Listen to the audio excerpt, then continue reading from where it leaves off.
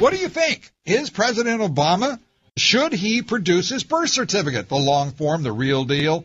Should he be a little more forthcoming? One of our callers, by the way, pointed out that he didn't release his medical records either.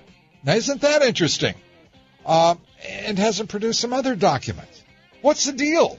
What is the deal here? I'm starting to think we have a document issue. You suppose he's No, I won't even use the word undocumented. Wouldn't be right.